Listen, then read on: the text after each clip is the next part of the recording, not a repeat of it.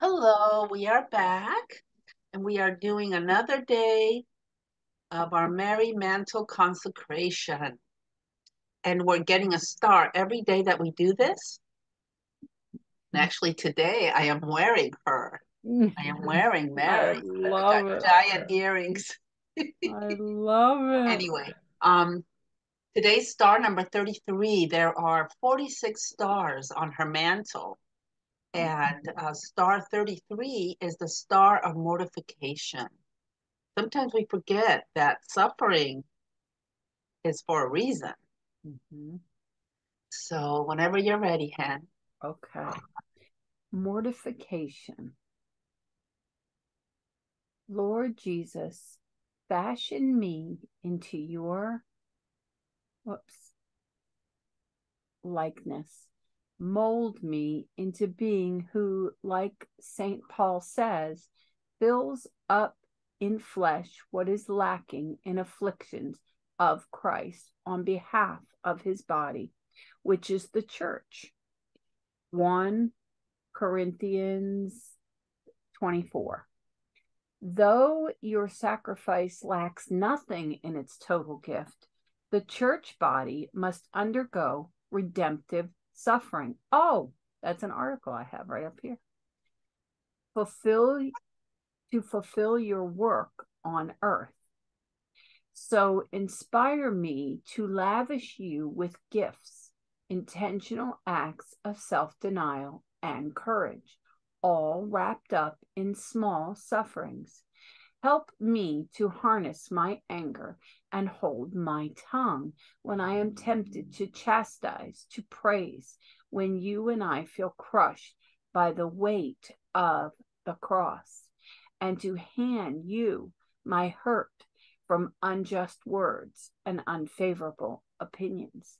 Give me the strength to deny myself a savory morsel of food or refreshing drink, to reach out to those who are materially or spiritually poor, and to finally act on what I have avoided but know I must do. Motivate me, Lord, to intercede for those who feel no need for prayer, to love those whose hearts have frozen, and to have hope for those whose aspirations have been dashed on jagged rocks. Through my gifts of self mortification, may I harness the unruly and unforeseen currents of destruction that are sweeping through the world and the church.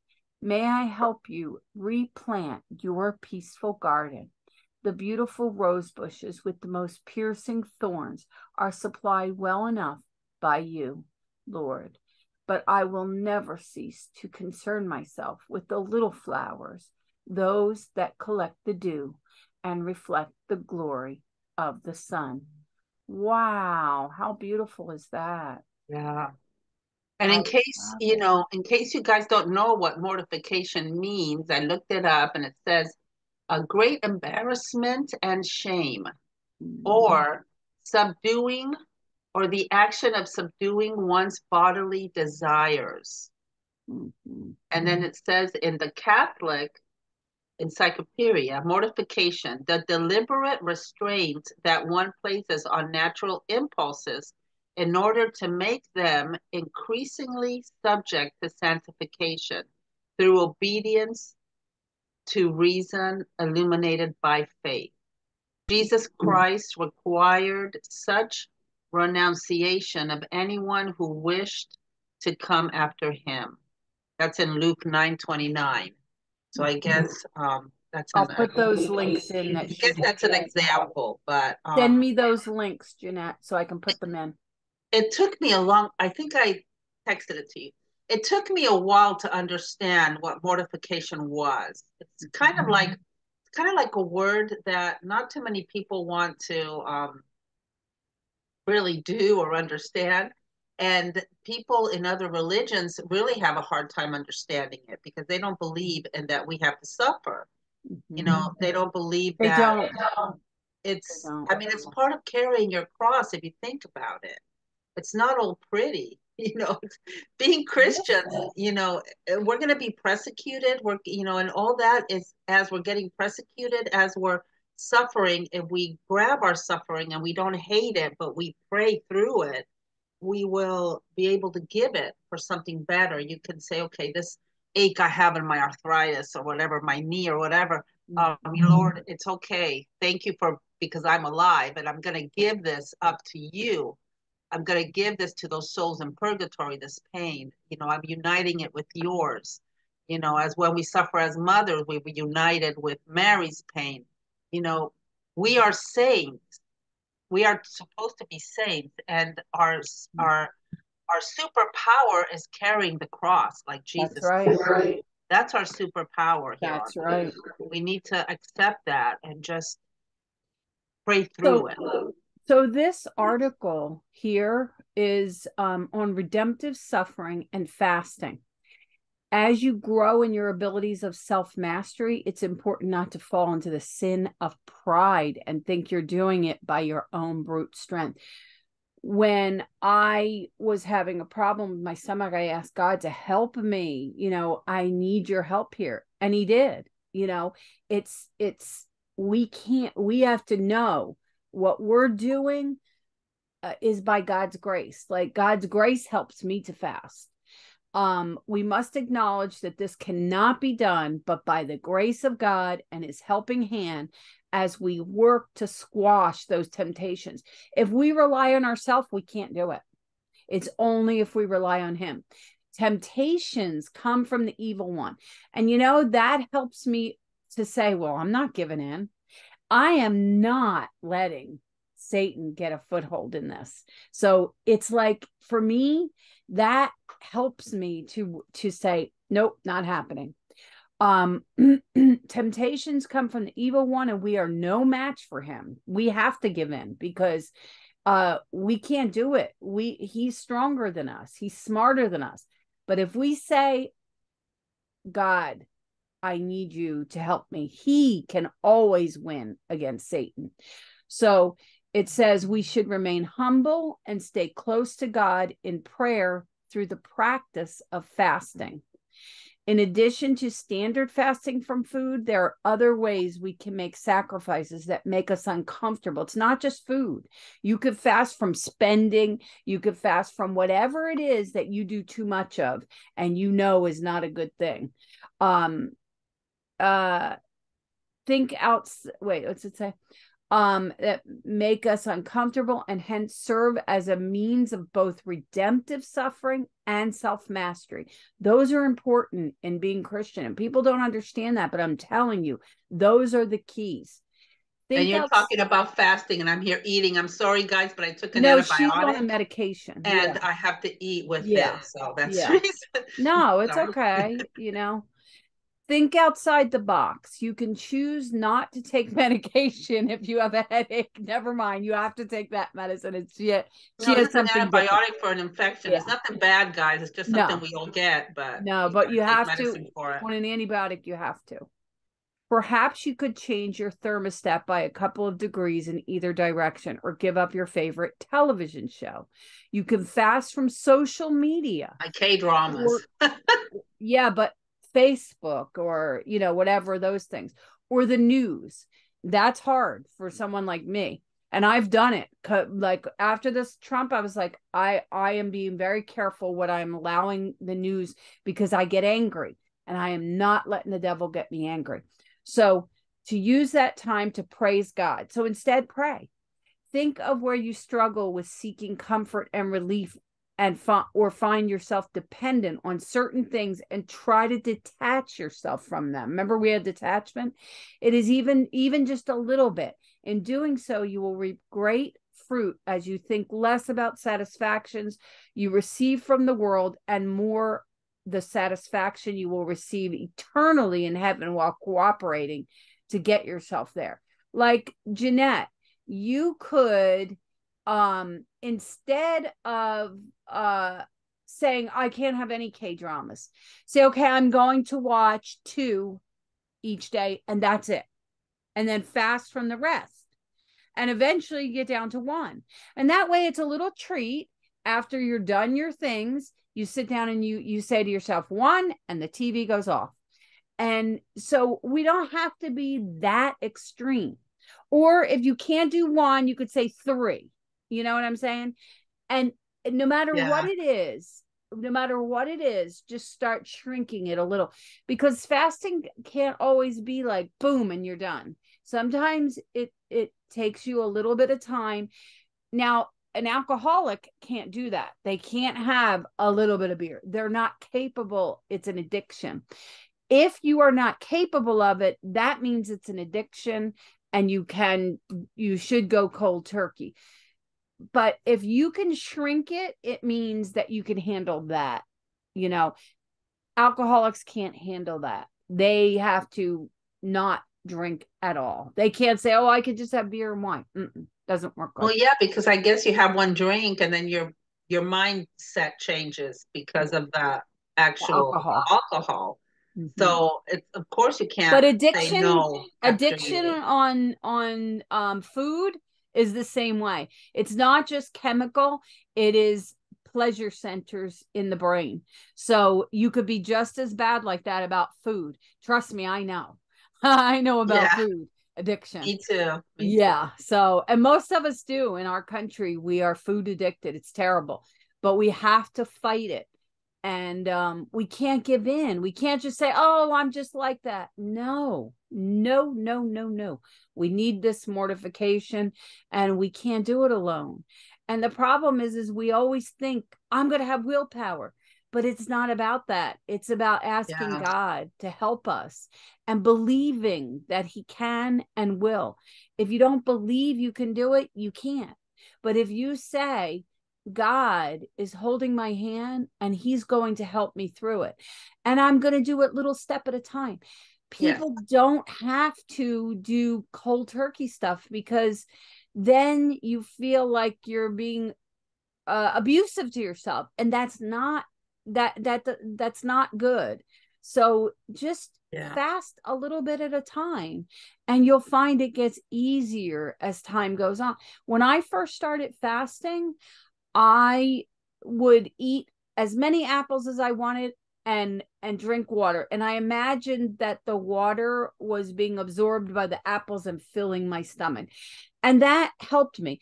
And eventually I got down to just water fasting, which took a while.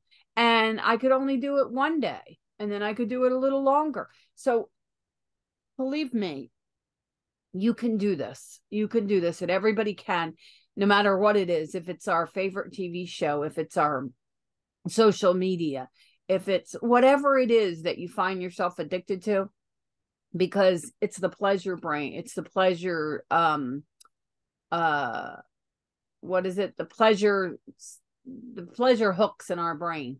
And it could be anything. It doesn't always. And also a very old tradition, which I don't necessarily think should have ever happened, but I really don't think it should have ever happened. But like Padre Pio sometimes, and other saints from the old traditions, they would actually hurt themselves. They would like hit their backs and stuff. And I'm like, what is that? That is bad. Yes, that is really bad. I don't believe in that thing. Times have changed, but that, to them at those times, that was also a really bad form, but it was still a form of mortification. Oh, I like that. I love your shirt. It says the original selfie. Oh, that's perfect. I love that. I know, because it came a long way before we did selfies. You gotta send me the link. I want that shirt. I think I sent it to you before, didn't I? And they were out of them or whatever. I'll look for it. I think they were out of them. That's why I didn't get it. Yeah. And so cute. Anyway. Yeah, the original selfie. I love it. So because it is the original selfie, Yeah, and these earrings, guys, are too heavy, but I bought a bunch. I wanted to give it to my friends. But what I'm going to do is I'm going to make them. Oh, I love them. I want one. It's beautiful. Look at the back. It's like really shiny. I want one for my purse. Yes, I'm going to make them into little purse charms. You can hang on the side of your purse or your book that you bring to Bible studies, you know, like a little hook. I'm going to go today to Joann's and see if I can find the little hooks. And I sent you those links because I was like, I wouldn't wear them, but she would. I didn't look at the size. And then I just went ahead and got. Actually, guys, I'm telling you, I'm Spanish, so this is perfect for me, the size, but they're heavy. They're heavy for your ear. So tell them what you're going to do with the fabric. Tell them what you're going to do with the fabric. Oh, so I was thinking, I have some Mary fabric that I got on Spoon Flower, I think it is. I love Spoon Flower. They have beautiful Mary designs, and they also have them actually on Amazon. Yeah, spoonflower.com. It's a fabric store you get online. Oh. They're a little costly, guys, but it's worth it. The materials are unbelievably good quality. And she sews, so she knows. I sew. I do all kinds of sewing projects. I'm making a quilt now. But actually that's what I'm working on. I'm cutting little tiny because I'm doing paper piecing. Ooh. And yeah, let me show you real quick. I'm working on with Bible, but I have to come up and sew and work on mine up there. Yeah, see, you put them on a little cardboard like this, right? And then in order to do that, you've got to like put them with little clips, and then you just sew them on the other side, and then you pull the cardboard off and it stays soft. But before you pull the cardboard off, you want to put them together. Now, these do not really match, but I'm just showing you. And then you make a square. You sew them by hand, and you make like a square of all these little tiny pieces. And it's called paper piecing. And you do it by hand, and I do it while I watch my K-dramas. Anyway. Well, we're going to have you cutting down to 3 or 4 a day. Okay. And then eventually you'll be able to oh, but I forgot to tell you guys what I was doing. Sorry, I got sidetracked. So what I'm going to do is I'm going to find the fabric that I have, because it is like it is big Marys, but not that big. I think they're a little smaller, which is fine. And I'm going to cut them out, and I'm going to glue. I'm going to find some vinyl. I'm going to cut out the vinyl, same shape, and I'm going to glue them front and back on the vinyl, and I'm going to put a hole in the top. I'm gonna get a little earring thing that I have a lot of, because I do make jewelry, guys, and I make rosaries too. And then I'll just do that, and then I'll have it light. It'll be light. You could get some fabric paint that is like shiny, or those markers that are shiny. Right. And then do the back like that. No. I'm saying do the edges like that edge. No, I like the back of being like a Hey boy. Of like a leather vinyl. So on the front, then you could use the marker on the edges, because the edges gold look really pretty. Yeah. But I have a marker. Is like a very shiny blue. I have a marker from a shiny blue. I have a marker from Amazon that looks exactly like that, shiny, like it looks like it's chrome. And you can do it gold, or you could do it silver, whatever. But anyway, I'll send you the link on that marker, Jeanette. So yeah. So mortification, guys, it is redemptive suffering that we do. You're done, Jeanette? Yes, I'm sorry. It's my mom. She needed me for something. Okay, I'll send you the link on that marker thing that I'm talking about. So mortification, guys, we have to work on it and recognize it's part of our faith, because we have to overcome our bodies, our flesh. That's the whole point. And so no, we don't want to be abusive, but we can we don't have to go cold turkey on things. Yeah, you know, we can just remember that and understand. And don't forget your rosary, guys, today. It's also part of it. But understand that fasting and prayer really do go together. I'm going to find a good article about it, and understand that it really does bring you closer to God.